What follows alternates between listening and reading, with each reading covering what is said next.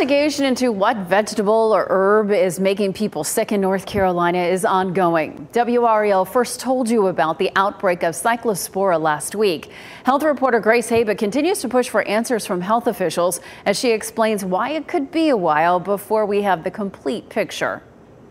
If I asked you to remember everything you ate last Tuesday, you might remember that salad mix you brought for lunch. But would you also remember that little sprinkle of cilantro you added to your tacos for dinner? Recalling every detail, even the tiniest ones, is what those testing positive for this parasite in Wake County are being asked to do. We do an interview with a communicable disease nurse that actually lasts around an hour and a half because we ask them to go back about 2 weeks and review everything they've ate with us. Trace facts like these also happen in other investigations for things like salmonella or listeria. What makes cyclospora different is time. A parasite like this might take weeks for someone to have symptoms. So far, no direct source has been found, with over 100 cases not linked to restaurants. Food safety experts say membership cards could help this puzzling case. It is true that the outbreak could continue until they get a handle on it. But what they can also do is, for instance, take your credit card receipts where to show you where you went to eat, your membership card in grocery stores. As questions linger, the health department continues to withhold names of connected restaurants, citing no fault by the businesses, though we've repeatedly asked since first reporting this outbreak last week. Some agree, while others say more should be done.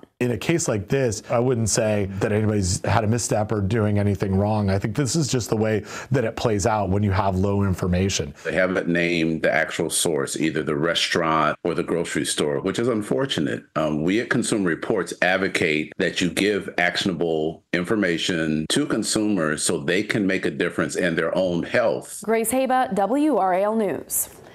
More than 130 cases have been reported in Wake County so far. Durham County and Orange County reported one additional case each last month.